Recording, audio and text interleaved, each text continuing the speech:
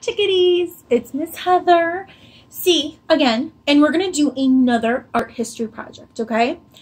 So, if you guys remember last time, if you watched it, we did Wassily Kandinsky, correct? And we did some of his circles in a circle, and we did this really cool thing. So, I hope you guys enjoyed that one. This one, we're going to do something a little bit different. It's going to be on the artist George Seurat. He's a very famous painter who paints using dots only. Now, we've actually done some artwork with just dots, usually with the Bingo Daughters because they are a little easier. But we are going to look at his famous painting. Here it is. It is called Sunday Afternoon at La Grande, Jatte. Now, this painting is actually pretty large, and it's made up of just dots. That style is called pointillism. So you can see here just how large that is compared to the person. And this, which is one of my favorites, is actually at the Art Institute in downtown Chicago. So I love going there. I love art. You guys know this in science. But what we're going to do is we're going to paint using just dots. Now you're wondering, how am I going to do this? Well, all you need is paint, okay? Now, I don't have paint, so what I did was I actually made paint. And I was able to Google it online, and it turns out that you just need some flour, a little bit of salt, and some warm water, and food coloring. So what I did was I just did like 2 spoonfuls of flour in there, a pinch of salt, and some warm water until it was the right consistency.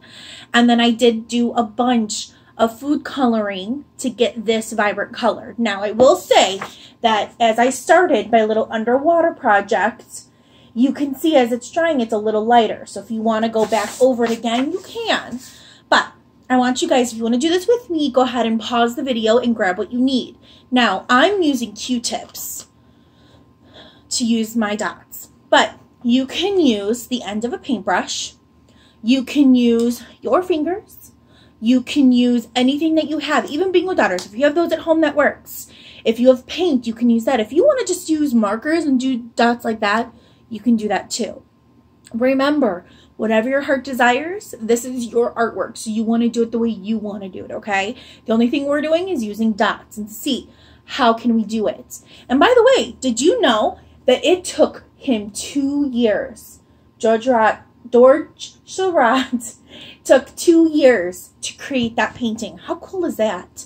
That's a pretty long time to be doing that, right? All right, let's get started. So, as you can see, I already started my painting. I decided underwater theme, you know, because we are the turtles in our classroom. So, I did a little goldfish with his little bubbles. And you see, it's just all out of dots, okay?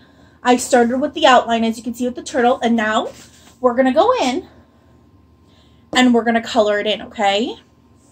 So, you're just going to use dots.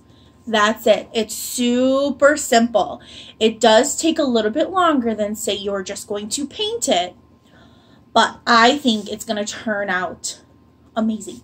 Who knew something like this turns out really cool, huh? Pointillism.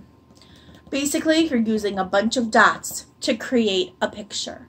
Now, you guys can use any color you want, any art medium that you want, whatever it might be.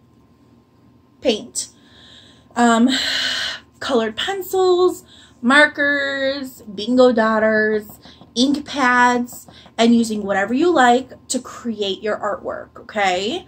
And I want you guys, what do we always say? Try your best, right? I never expect perfection from you guys, right? Because you guys are still learning, you guys are still growing.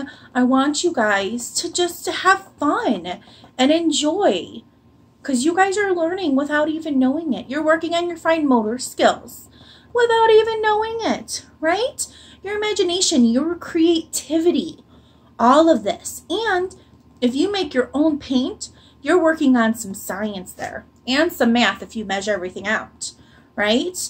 And you can mix colors, do some color mixing. You don't have to use the basic that comes in the food coloring package, right? Mix some colors. See what you got going on there. And if you want to do a turtle that's green, you can add different color greens, right? So here's my little turtle, my little traveling turtle that I did. And then here's my cool little goldfish. Oh, it's upside down. As you can see right here. Isn't that pretty cool? And I did a blue background so that I didn't have to do blue dots all in the back because I'm on a limited time schedule. But if you would like to do dots on the whole thing, go right ahead. And I want to see it. If you guys want to take a picture and send it, you can. I want to see how awesome these are, okay? All right, guys. I'll see you later. I miss you guys so much. And I cannot wait to see you guys soon. We'll get some big group hugs going on, okay? Bye, chickadees.